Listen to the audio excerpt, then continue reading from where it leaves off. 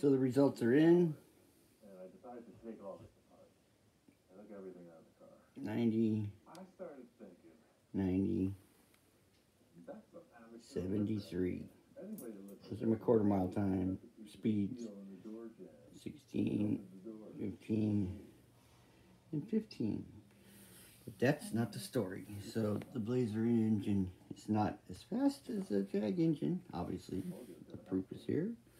But that's not the story, because the Blazer engine is pretty freaking badass. So I was at the track last night, and I was running, and my first time I launched, you know, it felt like the rear tires broke loose or something. Basically, it sent the car this way, and then I was going down the track, you know, I was kind of wobbling back and forth, and I thought, well, maybe one of my drag, I have the Nitto drag slicks.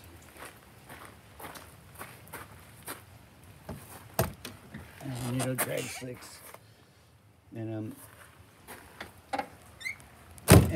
none of, you know, they still had the same air pressure, so I thought, well, maybe, you know, the Jaguar rear end, it's an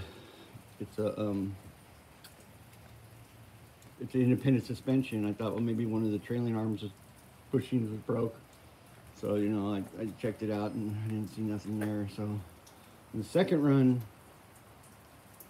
you know, I cooked the tires off a little bit more, got them heated up in them, and I launched in them.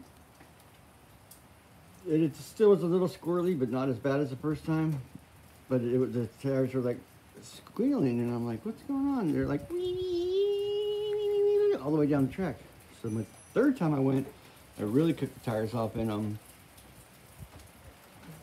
And it did the same thing. But when I got mid-track, it started getting speed wobbles. The front, I don't know if it was the front or rear speed wobbles. So, and then when I let off, it smoothed out. So, you know, I got to the pits and I took off the front wheel and checked, and, you know, looking into the suspension components or anything where something was loose or broke or bent, and everything was fine. I put the wheel back on and checked the rear end, and everything was still solid. So I figured, you know, something's wrong with the car. So I just came home and took the slicks off and I came home. And then when I was telling Deanna about it, she's like, well, that's weird. It's never done that before. And so I'm like, no, it hasn't. You know, I was thinking about it. So my conclusion was that actually the front wheel was coming off the ground, was causing the car to act in all these weird ways. So driver's side front wheel is coming off. It doesn't have positive traction, so the rear right tire is sending it to the wall, which is exactly what it did. Came back, and it was just squirrely all the way down the track. And then my last third run, the slowest run, when it started getting the speed wobbles, I let off and it smoothed out, instantly smoothed out.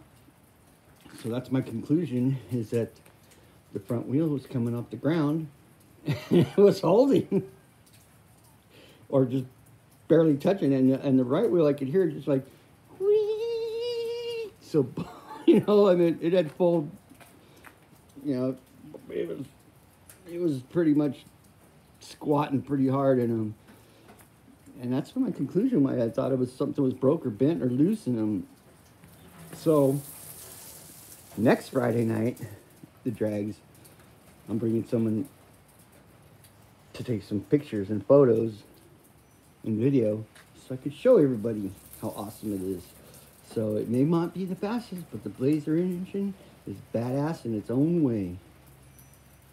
All right, we'll talk to you guys again next Friday. Now I'm gonna have some photo or video proof of what I'm telling you.